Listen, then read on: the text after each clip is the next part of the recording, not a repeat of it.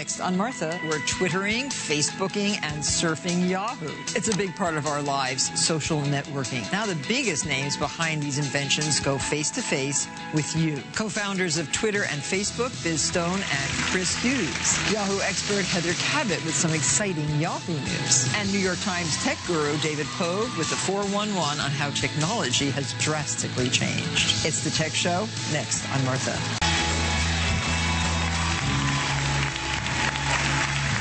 During the show, we've been talking about all of the great social networking sites we love to use. But with so many sites to visit every day, you can find yourself spending a lot of time navigating the web. There are ways to spend your time online wisely and make life easier. And here to tell us more about this is Yahoo's Web Life editor, Heather Cabot. Welcome, Heather. Thank you. So what does a Web Life editor do? It is the coolest job ever. I bet. Did you make it up? Well, Yahoo made it up for me, actually. So I'm actually a mom of 3-year-old twins, and I'm sort of a wired mom. I get to talk about digital trends and get to talk about what's new with Yahoo, and at the same time be home with my kids during the day. So it's fantastic! Yes. Yeah. So tell us what we're going to do right now. Well, how can I consolidate all the places I want to go to on a daily basis, and so it's easy access. All of us really need to be able to streamline our time online. And so one of the really cool things that Yahoo has done with our new homepage is we've made it really easy to make your homepage yours. So what I mean by that is that you can actually personalize your page. So we have yours right here. We've logged in as you, and we've created a Martha Stewart homepage. So here we have some of your favorites. So perhaps maybe when you log on to Yahoo, you're checking your email. Well, when you do that, as soon as you go to Yahoo, you can look at your blog.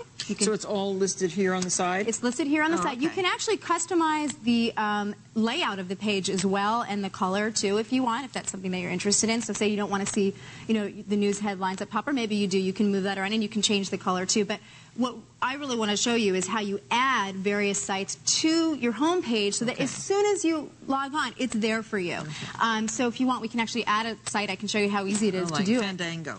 Okay, let's do that one. I love to go to the movies. Okay. Now remember, I may need that spell check here because I'm not a great typist. Okay, so here we go. You just add it. Do you all use Fandango? Yeah, they do. I use it. And there it is. Okay. And you can move it around too. If you don't want to have Fandango right there, you can you can move it around.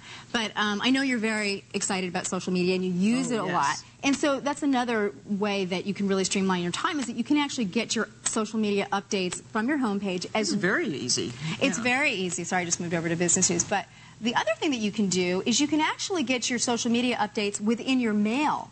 So if you're already going to mail, and most Yahoo users, that's why they're going to Yahoo, is they're using our mail.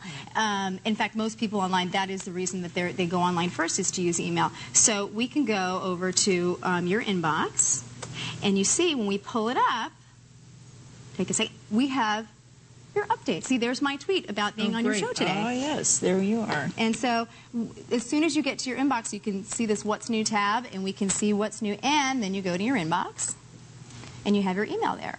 Now, what about editing photos? Because that, I love to edit photos. Me too. And the thing is, it does take a lot of time. Because usually if you get it in an email, right, you have to download it, and then you have to resize it or do whatever you want while you're on your, on your hard drive right here. But what you can do when you're using Yahoo email is there's an Edit Photos tab right in here.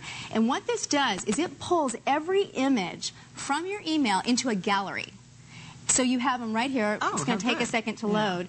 But for example, like say you had a party and someone, multiple guests sent you photos, you'd be able to see it in one gallery right here. So you have to click on those emails and then they... No, it's actually loading it for you right now. Yeah, it does it automatically. And what we're going to be able to do after this loads is you can actually choose one of the photos from your gallery, and you can resize it, you can change the color. Oh, look. So let's pick out, I don't know if you want to pick one from your photo library. From this your weekend, inbox. Ev Williams, who is one of the co-founders of Twitter, and his wife Sarah, and I, in front of the beautiful Aspen Mountains. It's gorgeous. So, yeah, so I think we have to maybe sharpen it a little bit. Okay. Click on that. Oh, look, already. And then you see that you just drag that over, and that'll help you sharpen the image a little bit. Oh, yeah, that looks better already. Ooh, that's great. Okay. So then you'd hit OK. Say OK, and then I can do other things too? Okay, I think the colors should be brightened up a little bit. Saturation, let's see. Oh, yeah, look, green that looks grass. nice. Look at that green grass. Yeah, that looks terrific. I like that. And temperature, no, we're going to, sort of right there is good. Okay, so they hit That's okay. Okay. And then let's see, resize. Can we make it bigger? Sure. Okay. Enter a width, or how do you enter a width or height? You could just put it in there. Oh, 1600 You by can 12. use percentages or... Okay, use percentages. Okay, let's do, okay. See, that kind of looks the same. Yeah, that's... How about... Okay. Well, or how about you could even How about crop it a little bit. cropping? Let's crop it, take it in a little bit, okay. maybe. No. I like it this taller and thinner. Yeah. And it's so great that you can do it while you're already in your email. You don't have to take the time to do it somewhere else. Oh, I know, taking it out. See, that sort of looks better. Okay, so let's do okay. Okay. And then all you want to do, if you want to share it, so you want to send it to someone, you want to post it on Flickr. Okay. Okay. Fantastic. Yeah, it's really easy, and you know, especially because you spend so much time on Facebook, you can also post it to Facebook as well. Right. So is Yahoo doing more and more and more upgrades to the site so that we can throughout, and I you know, whether it's search, whether it's email, obviously the homepage that we talked about. So all you know, what we're trying to do is make everything that you do when you come to Yahoo more relevant to your life, so that you feel like you don't have to navigate around all the time. It's right there for you. Organize your life. In an easy, usable fashion, practical. Excellent. Well, thank you so much, Heather. And Heather's going to come back with our other guests to take audience questions. Stay tuned.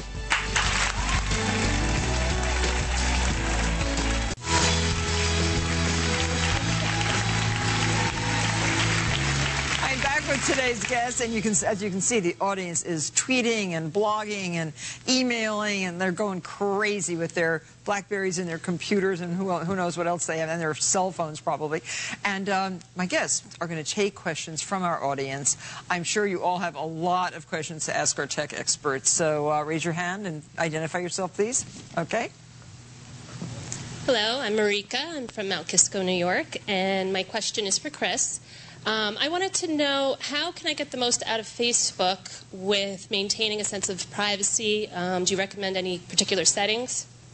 Yeah, absolutely. So the thing that's unique about Facebook is that it's a place where you connect with your real friends and with your real family. And once you do that, you also have complete and total control over what information you're sharing and who sees it. So privacy settings have been there since the very beginning, and the idea is that, you know, every now and then there's some pieces of content that you'd like some people to see. Like, for instance, if you have, if your kids have a birthday party and you take photos, you might not want to share that with your coworkers. So you can say, this photo album, just my family, just my friends.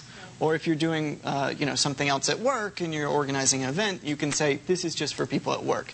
So Facebook has privacy settings that really give users complete control over what they share and how they share it.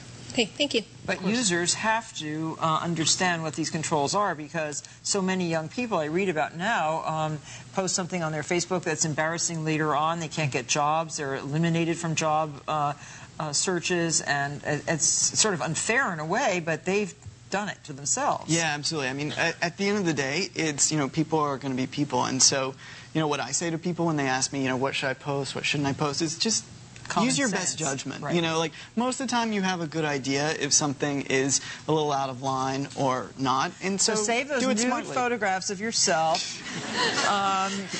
for some other use, right? Yes, I would recommend that. Another question?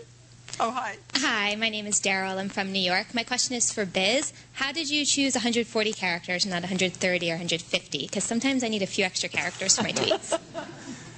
We chose 140 characters because the limit on text messaging worldwide is 160 characters. And like I said earlier to Martha, we always wanted the service to be able to work seamlessly across both PCs and mobile phones, because we think some of the most interesting things that are going on in the world obviously are away from your computer. So we need to work really well with text messaging. And we needed some room, though. We needed a little less than 160 characters, because we needed room for your name in front to see that you wrote it. So we decided to standardize on 140. And now, since then, I've become obsessed with this number 140. I see it everywhere. It's like some kind of weird indie film. Great. Another question?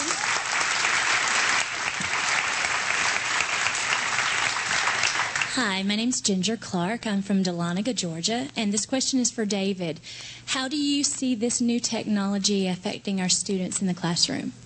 It's funny about the next generation. I heard a PTA mom saying the other night, I asked my daughter, how come you're not answering my email, honey? And the daughter replied, Mom, nobody does email anymore. People don't do email anymore. People don't leave messages on phones anymore. The next generation has a very different sense of urgency. That's why it's all about Twitter and chat and text messaging. What's the average? 2,000 text messages a month? It all has to be instantaneous. And I hear a lot of, our generation saying, oh, it's too bad. They're losing the ability to craft and create long form. But you know what?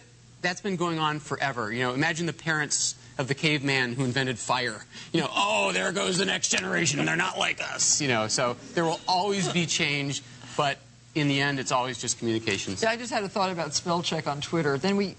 How are you going to check an abbreviation? And everybody's using abbreviations. That's true. You might go crazy with spell check. Forget it. All right. We'll take that one up the list.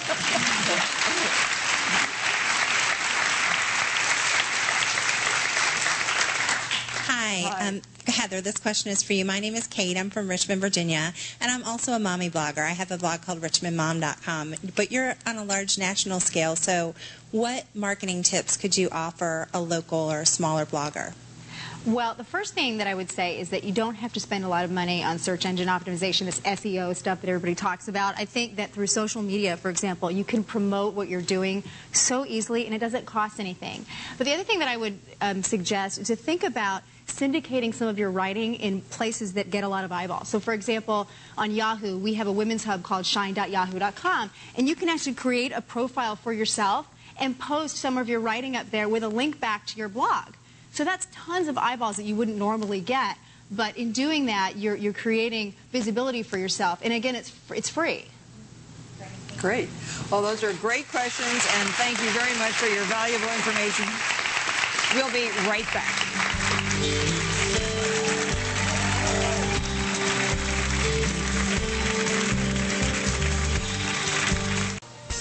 A very special thanks to all of our guests for being here. And on Monday's show, it's time to unplug and experience nature with an hour dedicated to the great outdoors as I embark on a spectacular trip to scenic Montana. Watch Monday, and don't forget to follow me on Twitter, and you could win a trip to New York City to see my show live. We'll see you then, and have a great weekend, everybody.